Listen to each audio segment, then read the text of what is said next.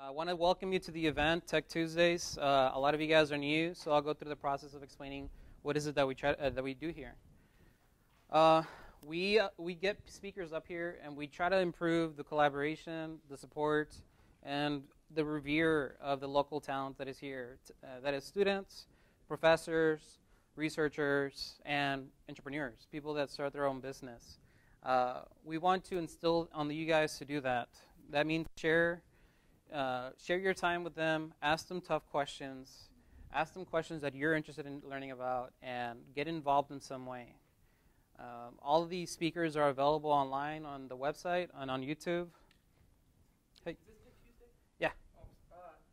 Hi guys, I'm with my IT department. We're doing some testing for our event tracker. We use it for orientation. I don't know if you guys have seen it. So I'm going to come around with this iPad. If you guys could just log in, that way we can get all your information and make sure you're checking the event. You're a student? Cool. Okay. Huh? No, I don't know. So the team consists of myself, Roger, he's not here. A lot of people aren't able to be here today. Pablo's here with us, Aaron, and Dr. Sargent is in Roswell for some reason. I don't know. He's not here today. But if you guys ever want to meet any of us, just let me know and we can get scheduled a meeting. This event is supported by the colleges of engineering, business, especially the group CEO, Collegiate Entrepreneurship Organization. If you're an engineering student, I suggest that you join them. They have a weekly meeting on every Monday at 12 o'clock with pizza. I'm not sure if they're off for the summer, but starting the fall, please go ahead and join them. They have a lot of events, and it's all about entrepreneurship. This is a monthly event. We have it on every last Tuesday. So if it's the last Tuesday of the month and you're trying to figure out what to do around this time, this is what we're doing. Rain or shine, we're trying to do this. So I wanted to highlight September 30th. That'll be our 1-year event. So we've done this 9 months. Eight of those are actually the actual event. We had one, which was December 25th, where we obviously had to skip. But we try to do them every single month. The format, like I said, is 3 speakers, 10 minutes max. And we do tech entrepreneurship. If you guys want to speak, we've had students speak. They've really thoroughly enjoyed sharing their knowledge and even idea. There was a concept piece that engineer from the audience talked to them about it, and they developed it even further. So I want to find our first speaker, if he's here, Mr. Moore. Maybe he's not here. Okay, guys. My name's Cooper. So today's presentation, Kevin Moore is a non-existent person. Completely non-existent. Let me share. Okay. Let me get this rolling.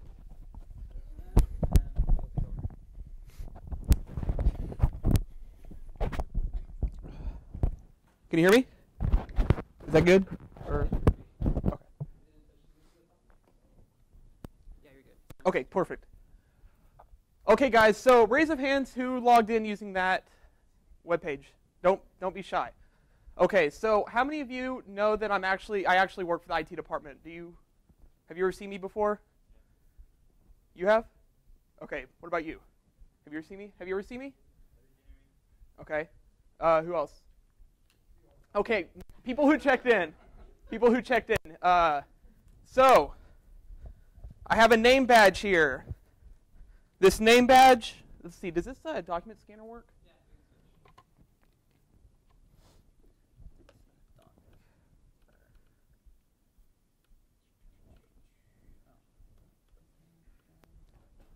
Okay, so, first of all, the website that you guys did log into, I will show you the source code to that. Absolutely, it doesn't do anything. All it is 2 text fields, and there's not even a submit button. It's not even a form. I did this completely to show you that there are people out there that are capable of, it's easy to impersonate somebody, right? So this name badge, if I could zoom in. Well, on here, that is a label maker that I pasted to some paper that's covered in tape. And every word on there does not make sense. It's all Latin, if anybody's ever heard of lorem ipsum. So the name badge absolutely does not make sense at all. But from far away, you can see that you're able to impersonate somebody like somebody in the IT department by just having a name badge that looks official. I mean, it has a barcode, it has my name, it has everything. Also, the nice shirt. I was not wearing this shirt all day. I actually have a shirt under here that is about hacking, which is kind of funny. So let me pull up that web page that I just showed you. May I exit this? Yeah, go ahead. So here's a web page. Oh, whoops. I work for the IT department. I don't even know how to do this stuff. Okay, so here's the web page right here. Just to show you guys the form. The button is not a submit button. It doesn't do anything. So do not worry. If you have any questions afterward for anybody who logged in, just come up and ask me. Feel free. So another thing is the website that you guys were on is, if you look at the address, you need to make sure that first the address makes sense. If it has any random words in it that doesn't make sense, such as opendev.io, don't use it if it says UTPA on there. That is a phishing scam right there. Another thing is it's not HTTPS. And if it is HTTPS, you need to make sure it's a valid certificate. A lot of browsers will have like a little X or a little shield. I don't know how many of y'all have seen that. But if it's a valid certificate, it will usually have like a little shield or something like that. And you can click on there, validate the certificate yourself. So if I go right here, delete this, you guys have been hacked. So to start off, not really. Like I just explained, it really didn't do anything. So I'm Kevin Moore. Not really. That's a bunch of lies. Who? My name's Cooper Thompson.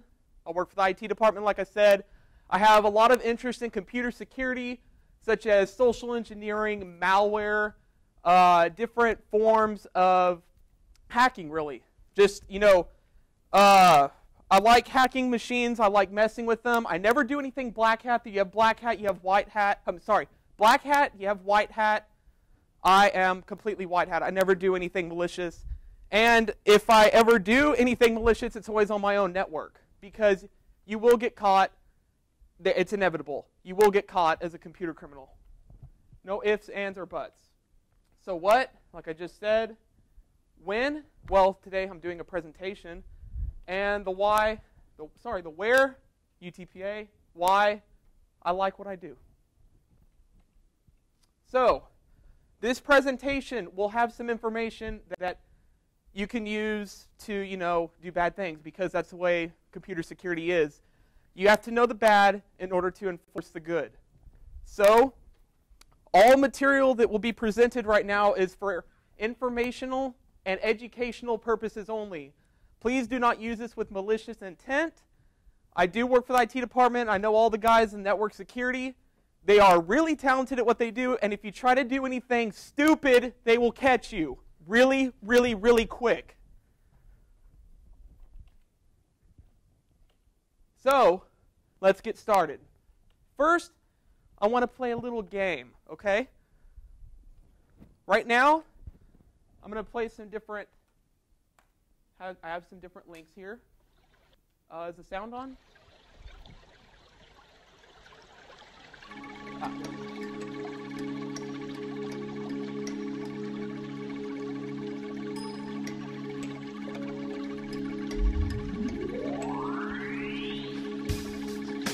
So everybody pay attention to this, okay? Pay attention to this sound, the music. Enjoy it. It's relaxing. It's peaceful.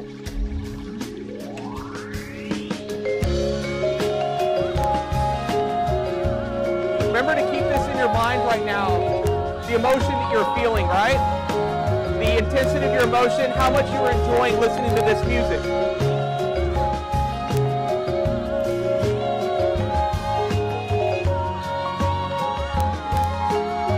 Okay, so now look at this picture. A serene beach. looks pretty surreal, relaxing. You wish you could go into the water. It looks calm and inviting. Keep the emotion in your mind that you feel when you see this picture.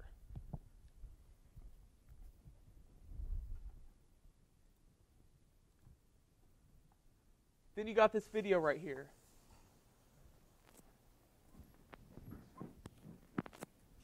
You got a little corgi, person petting it. Think about how much you wish you were the one petting that corgi, feeling the softness of his fur, etc., all the enjoyments that come with it. So, I need a volunteer. Who? Anybody raise their hand. You guys don't have to leave your seat.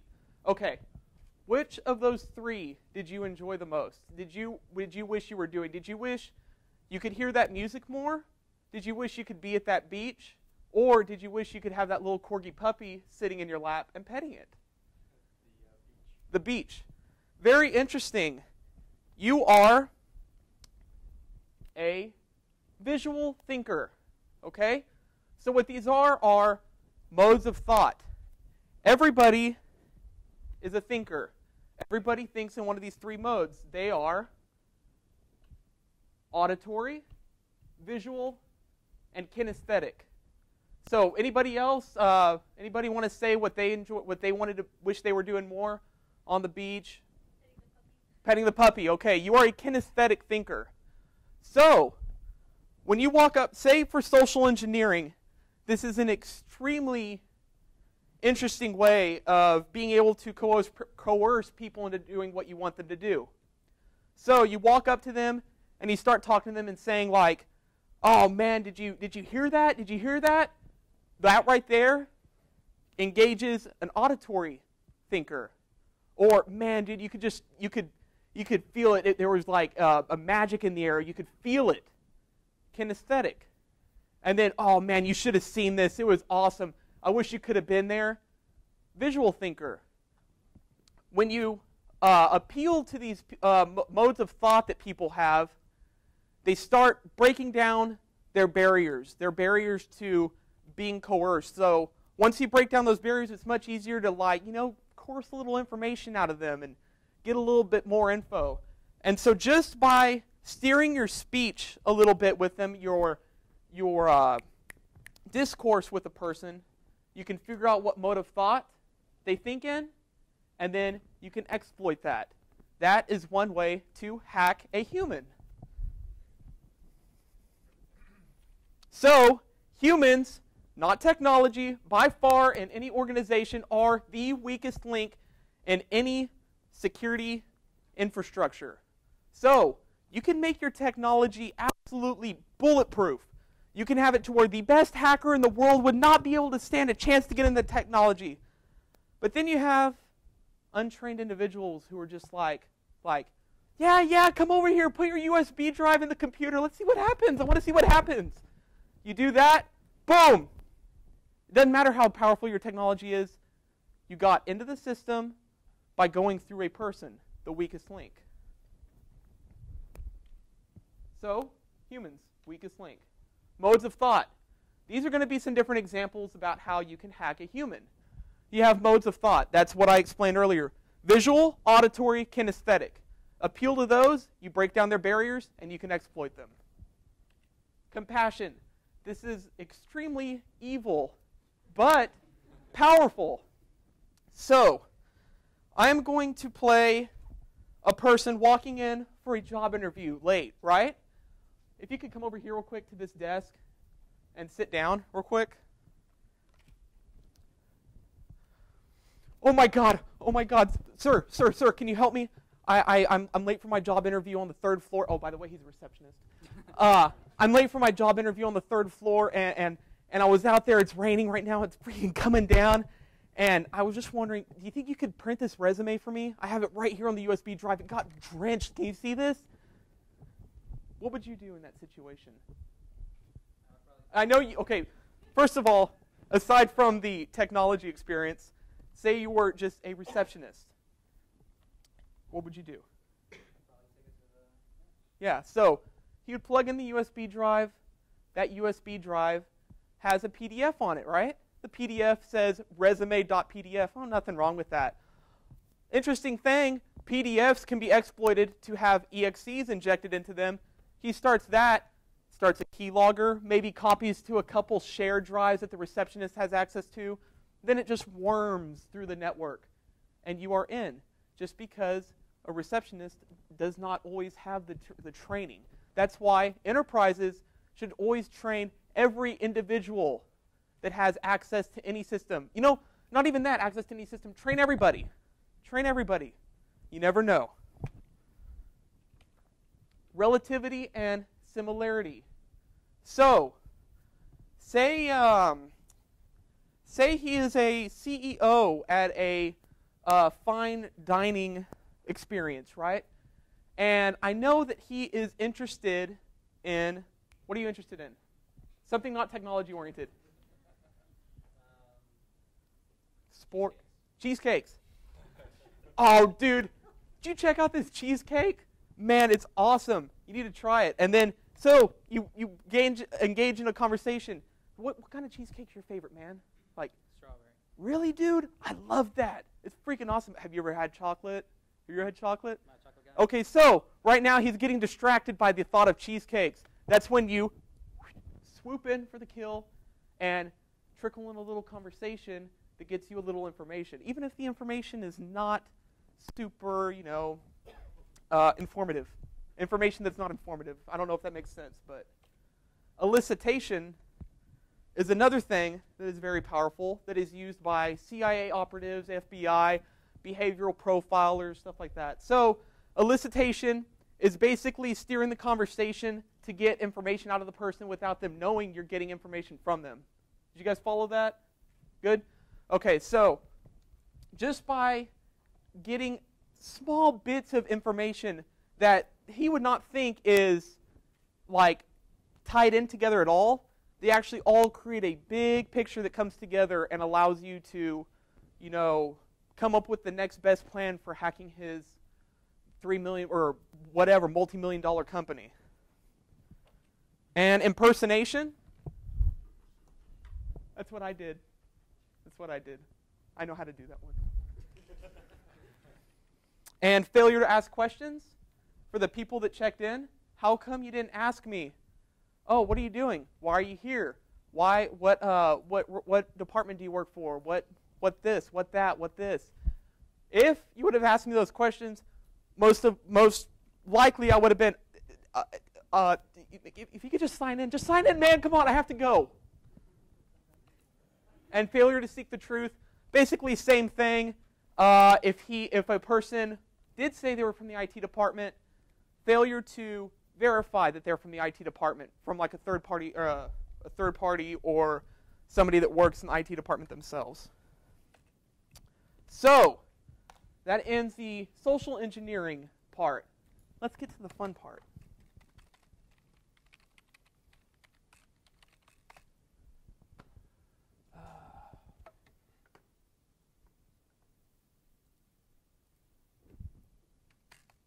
Come on.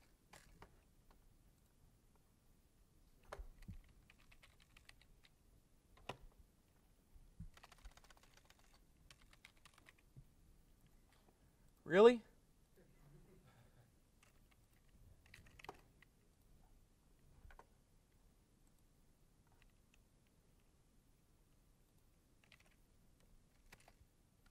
Okay, so we talked about the human element of security. Let's talk about the machine element. This part's going to be fun because I'm actually going to break stuff. So, malware. Everybody's heard of it. You have your viruses, you have your worms, you have your Trojans, you have your blah, blah, blah, blah. Heard it yesterday, whatever. But have you ever heard of some of the more interesting ones? Maybe the different kinds of viruses? I mean, they don't all do the same thing. So, let's talk about something a bit more interesting. Multipartite viruses. So, Charles Darwin has the theory of evolution. And it is powerful because that's the way Mother Nature has survived, since the Earth has been alive. So, viruses can adapt. These viruses can adapt to their environment. So, If it's a Mac operating system, the virus will act differently. If this file exists, the virus will act differently. If it's a Windows, it will act differently. If it does this, it will act differently. It adapts based on its situations. So it has different parts to the virus, hence the name multi-partite. Logic bombs. These are not viruses. Can anybody tell me why a logic bomb is not a virus? Or maybe, okay, think about the definition of a virus, a human virus, right? Now, how come maybe a logic bomb wouldn't be a virus? Anybody? Anybody? Geeks up there? Sorry, what? Okay, very close. So, exactly. Perfect. A definition of a computer virus is it must be able to replicate itself across a single system or across multiple systems. It has to replicate. Just like how viruses, when you get a cold, I think that's a virus. When you get a cold, you get that virus and it replicates throughout your body. So, next one, a macrovirus. These are very interesting because of how much they can affect an enterprise environment. So, you have Microsoft Word, you have Excel, you have PowerPoint, you have Visio, you have Outlook. All of these have the ability to run what are called macros, which are written in Visual Basic, and they can execute arbitrary functions, stuff like that. So you can actually write a virus that is embedded in a Word document. Now, usually Word has the macros disabled by default. That way, there's no security vulnerabilities. But sometimes there are ways to exploit it to where it does run the macros. Polymorphic viruses. These are my favorite. I don't know why, but I just find them so interesting. So polymorphic viruses are, so poly means many, and morphic means, I think, change or forms. So you have many forms. So what happens is every time this virus infects something, it encrypts itself using a different method. That way, you can't, the way antivirus works is it looks for signatures, so it looks for certain strings, certain codes, certain binary in an executable or in a program, and then it will act accordingly or classify it as a certain virus. Polymorphic viruses look different every time, so it's very hard to catch these. And phage viruses, kind of like a bacteriophage that's found in nature. A phage virus, what it does is it infects a file such as an exe, and it no longer works. It just completely takes over. So it's like a virus that attacks a cell, and that cell becomes like a mutant, if you will. Exactly.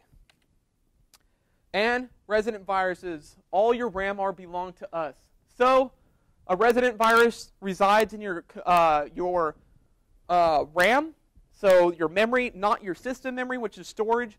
And so what that means is it's there, it's perpetual at the time of operating, so that it can attach itself to other processes and cause different things to happen, right? So, does anybody know what this is? This really funny looking thing. Woo! Fork bomb. So fork bombs are really funny. They crack me up because they almost look like a little emoticon face or something. They look like a bunch of little smiley faces. You run this on a Linux system or a Unix system, and it'll crash the computer pretty quick because what it does is it has a process and it forks that process, and those processes fork. It's a highly recursive tree that just destroys your computer with a bunch of processes. Not permanently, just at the time of runtime. So here are some examples of hacking machines. So arbitrary oh, by the way, all these examples that I'm showing right now, I'm actually going to do right now in front of you. So this is going to appeal to the technical people. This one is going to appeal to the technical people a lot because who here is a computer science major or computer engineering? Okay. There's a thing called assembly code that everybody hates because it's super long and everybody hates writing in it and nobody knows the point in writing in it. Well, you can write malware in it and you can do really weird stuff with it. So right now, this is my computer at my house, and I'm going to show right now. So Stinger32.exe is an antivirus provided by McAfee. You can see right here, it is copyright 2014 McAfee Inc., all rights reserved. It's on version 12.10943. Everything looks just dandy, right? Let's see. How many times have you guys seen this message and just been like, whatever?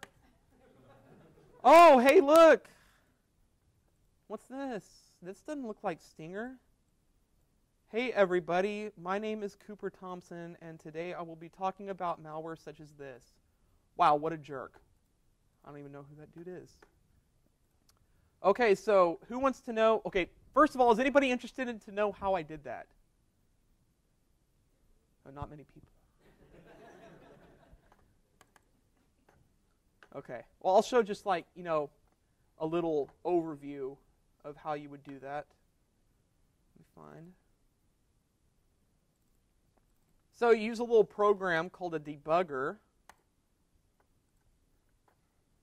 A debugger is able to take an executable file and break it down into its basic code. I'm not going to do the whole thing because it's kind of technical. So, you see this right here?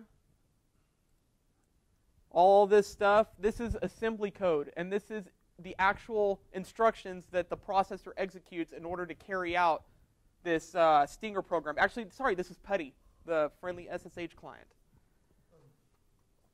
So,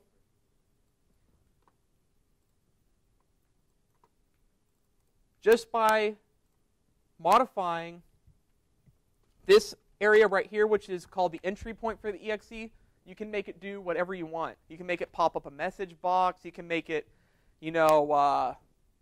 let's see, call an external program like I did with that other one, how it called Notepad.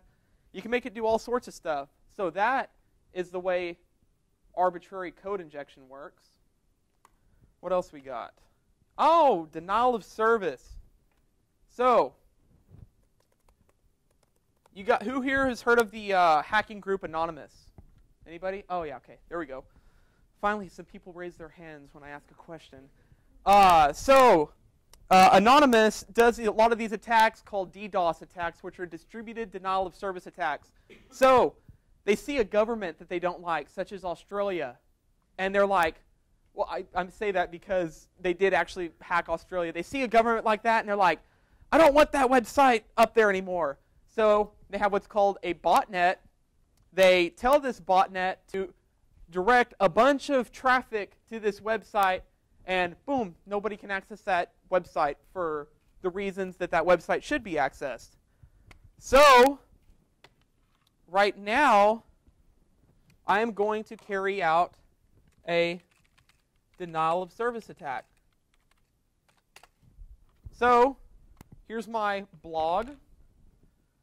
And I'm not doing this, hopefully this works.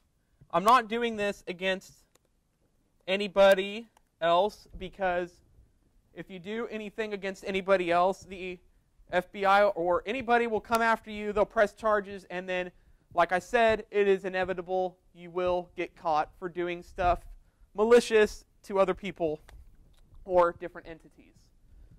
So, right here, get my laptop up here. Oh, there we go. So, I have some notes over here.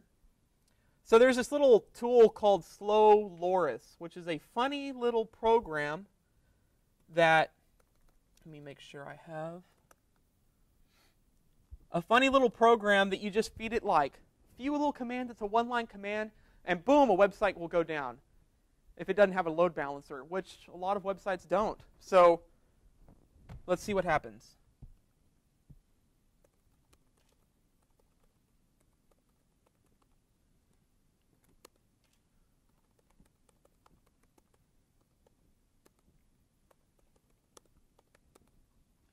Let's see.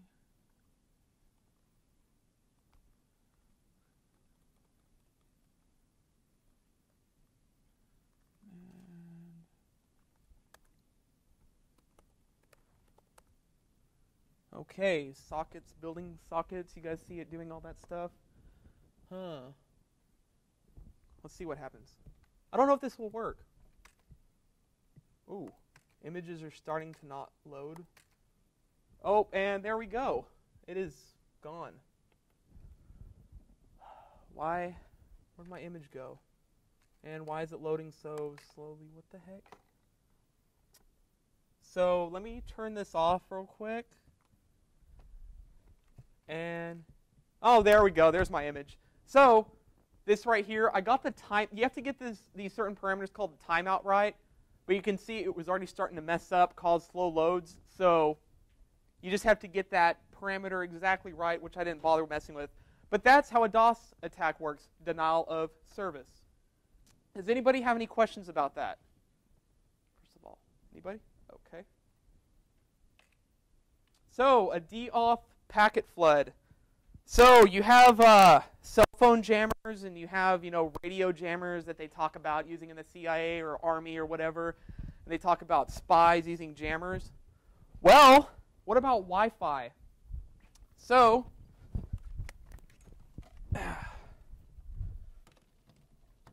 got my own access point here, because like I said, don't do anything to anybody else, because I don't want to do this to our network. So I got my magic little wand here, straight out of Harry Potter, that's you're able to say a spell, point it at a router, and it jams it. So let's see what happens.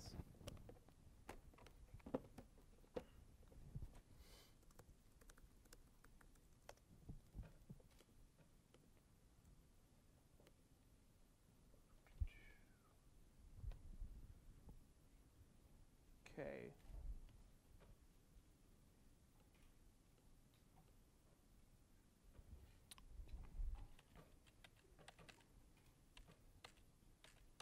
So while that's loading up, I'm going to explain what steganography is. I don't know if it's Stegen or Stegen. So steganography is a very interesting thing. It's not hacking per se, it's just hiding stuff.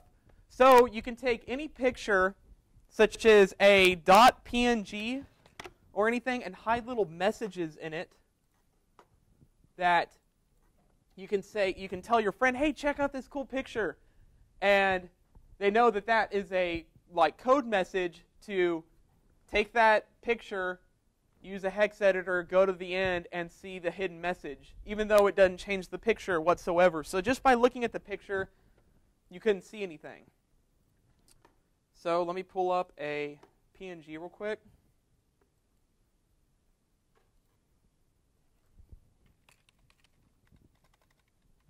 PNG. Let's see, what's this PNG? It's nothing.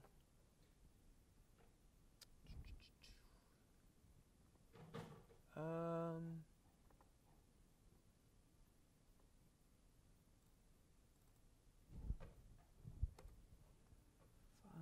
preview. Okay, is this loaded yet?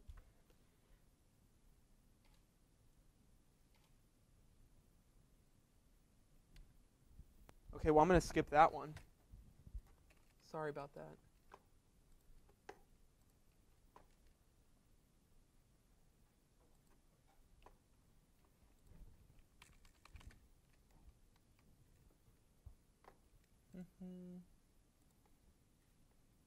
Oh, here we go.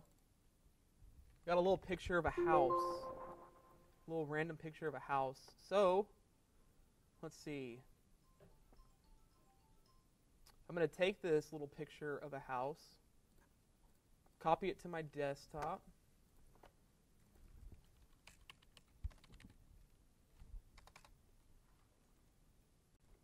use what's called a hex editor. A hex editor is very similar to a debugger like I showed earlier, except it actually shows the hex code rather than the interpreted assembly code.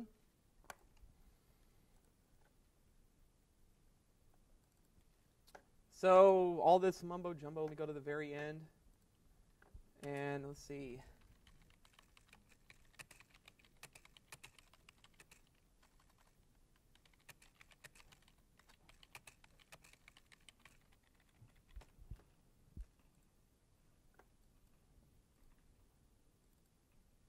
Still opens and everything, and you can see it, like, you guys can see that the picture didn't change at all, right? But your friend goes and knows, hey, there's a secret message in here.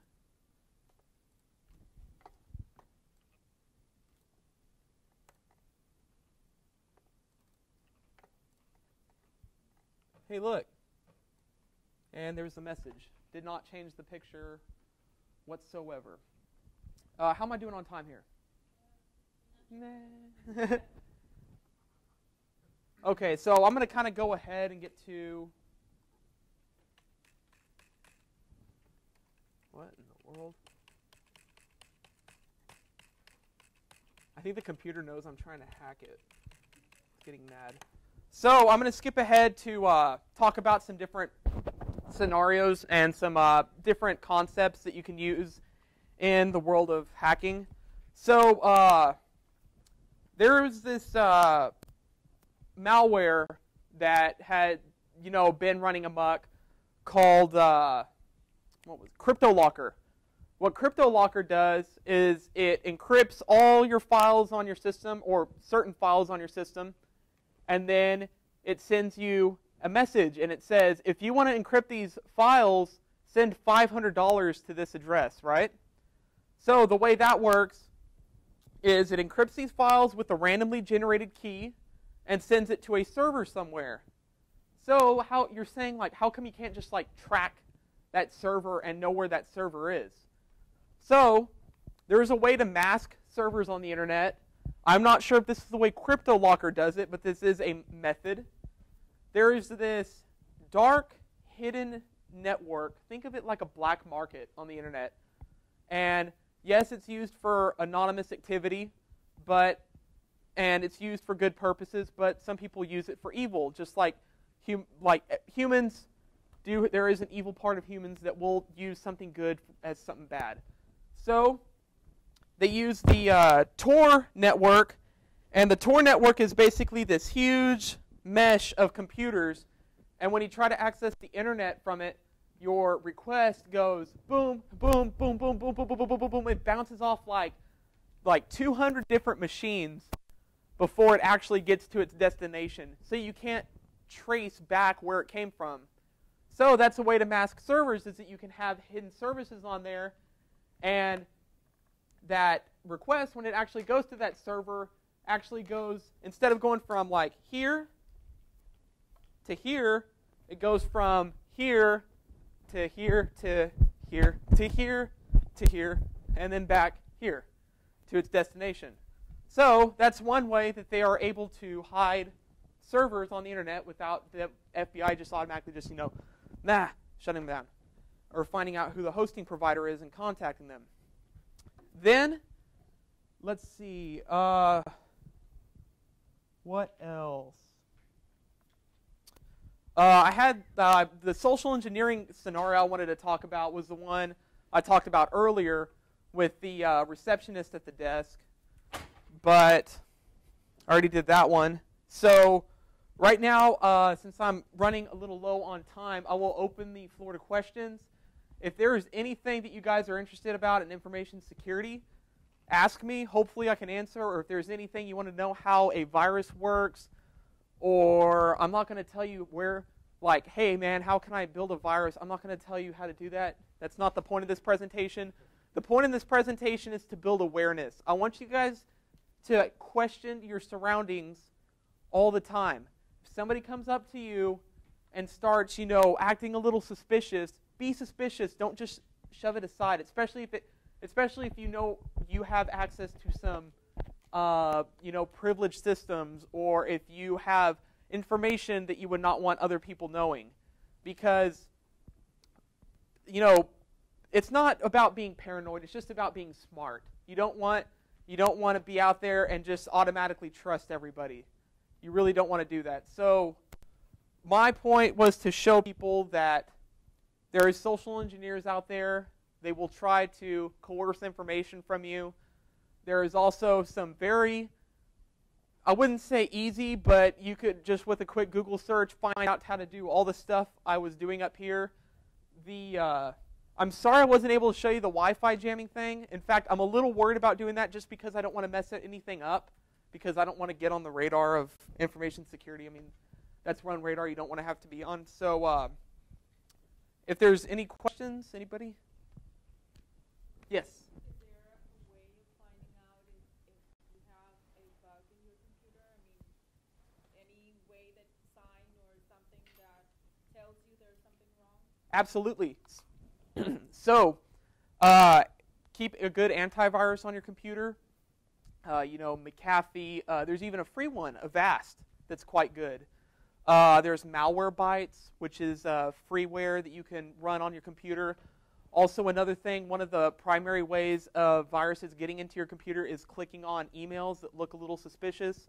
Or one of the things that you want to look for is misspellings in emails, or emails that are advertising and asking you to do stuff. Or if a bank emails you and asks you, can you put in your account information, a bank would never do that. So just keep that in mind. Also, for the part about the bugs, antivirus, all the good antiviruses, they really keep on top of it in order to make sure that their what they're called definitions, their virus definitions, are extremely up to date. Anybody else? Which one do you recommend For antivirus? I personally use McAfee on my computers. There's the Avast one. I've used that, and I've had really good experience with that. Malwarebytes, because I have experience with knowing how viruses act, this is going to sound crazy. Don't follow my example.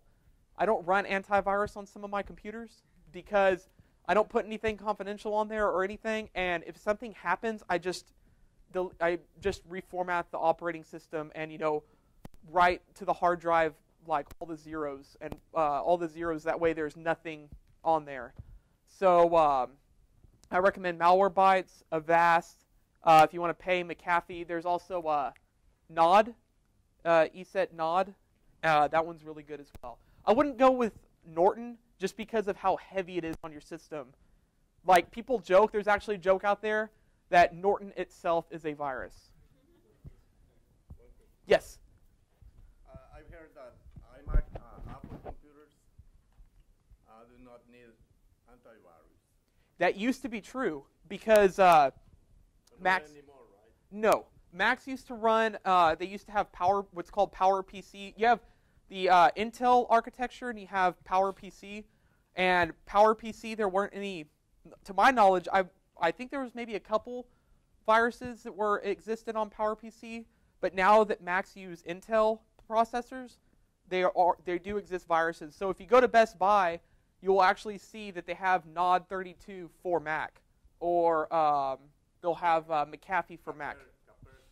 Exactly. Oh, that's another one. Kaspersky's really good for a virus.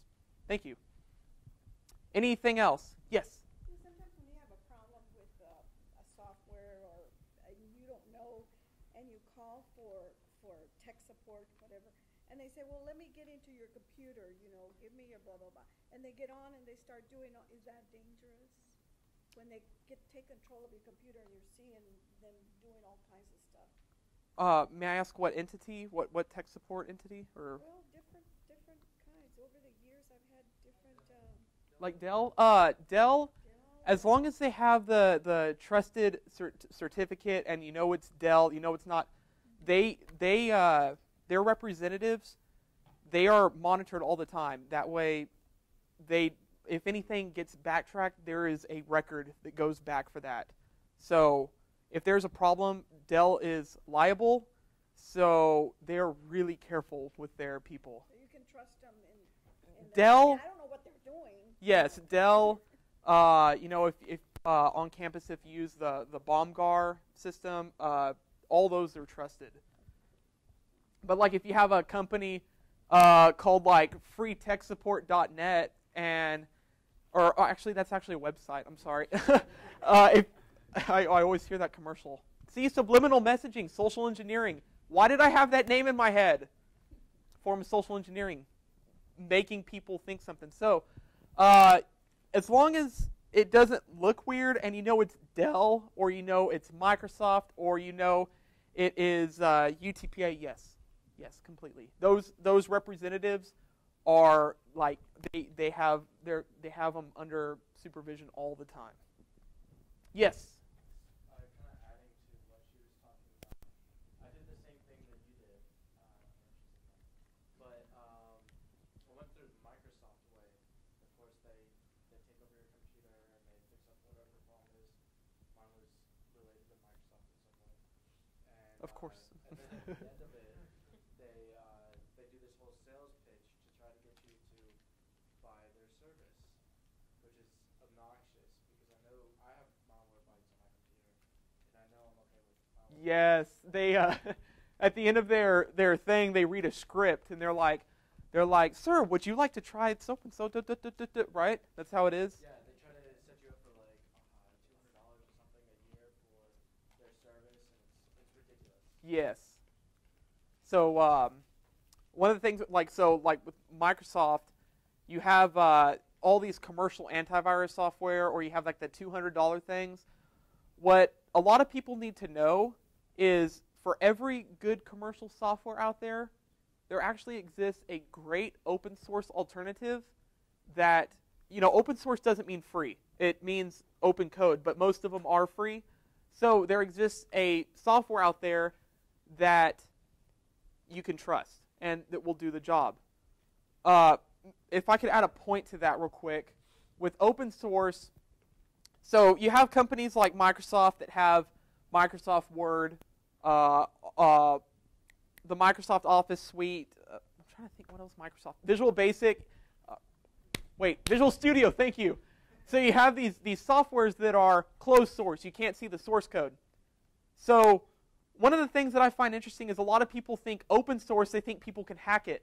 Well, open source usually means a huge community knows how that code works and it knows what it does, and it's trusted by that huge community, but the source code of Microsoft is only trusted by a single entity, which is Microsoft. So sometimes open source, in my opinion, is the way to go. Yes? What can you tell us about the recent Heartbleed bug and how that can be? You mean, wait 1 second. This one?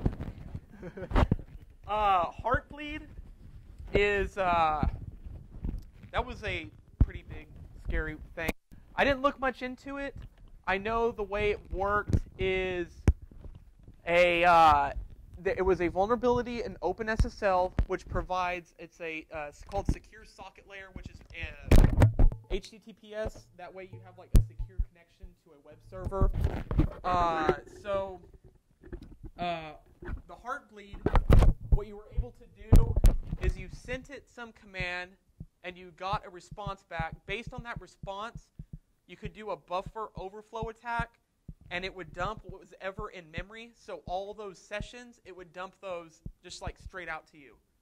The way that happened was this is actually how it happened. Somebody was up late at night, the guy that worked on OpenSSL. He pushed the code to what's called the production code, which is the main code, the master code. He pushed it late at night because nobody was there for code review up late, and boom, corporations went crazy because everybody uses OpenSSL.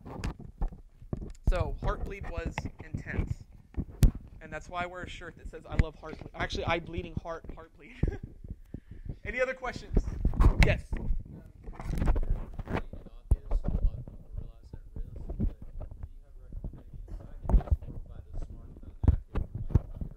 Okay. So, do you have recommendations on apps or anything for protection? I don't know of any viruses that actually infect phones off the top of my head. I don't want to feed you false information because I would hate to do that. But there are some Bluetooth exploits that have existed. There was an iPhone vulnerability that just existed that I think it was a cross-site scripting vulnerability. You were able to execute arbitrary script or get some information from the iPhone, and that's why they came out with an update real quick. But there are some Bluetooth attacks, some Wi-Fi. So just by you can impersonate a Wi-Fi hotspot. So like if you see a public Wi-Fi spot that says free public Wi-Fi, don't do anything on that you wouldn't want everybody else to see. So if you see something like that and you're doing stuff on your phone, such as email, other people can intercept it. So it's not a matter of getting into the phone. It's more of intercepting the connections outbound from the phone, because phones are always in constant connectivity with the cloud or with the 3G cell network and whatnot. So you want to watch what networks you're connected to, because sometimes people can see what exactly you're doing. Did that answer your question? I'm sorry. Somewhat, yeah. Okay. Like when you connect to the Wi-Fi in your computer, it will say activate connectivity share files, pretty much like that, isn't it? Sorry. What do you? What was your comment? When you're connecting with your computer, it has to activate sharing files. Oh, yes. Yes. Similar to that, it's like, but on the iPhone, it wouldn't give you a acknowledgement like that. Like when you connect to a Wi-Fi network, it'll just show that it's connected, so like free public Wi-Fi.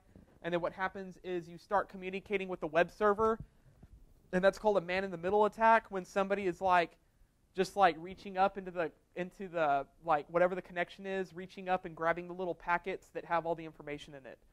So that's the way most phones are hacked, is man-in-the-middle. It's like an external attack rather than internally attacking the phone itself.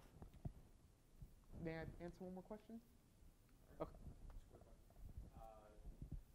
Scenario, if I'm in Starbucks and I'm checking my email and there's malware going around within Starbucks, are they able to gain access to my email when I'm back at home now on my Wi-Fi? Malware going around. So you mean like an actual executable that worms through the network?